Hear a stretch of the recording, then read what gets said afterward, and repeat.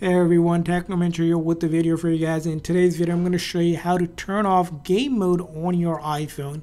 So starting with iOS 18, game mode basically allows you to have a more filtered experience whenever you're playing a game without all the distractions and such. And if you didn't want this on, whenever you launch an app, certain apps will launch in game mode. Now, in order to turn off game mode, we need to just pull down the control menu from the top here and see if it's on. So you'll see it with the name of the game mode. You'll tap on that, and by default, it's going to go ahead and turn it on. So if you wanted to turn that off, all you're going to do is tap on it, and it will turn off it. Now, you'll have to do this for each game that you open that turns on game mode to disable it and turn it off. So go ahead and try that, and that will turn it off. So that's for one game.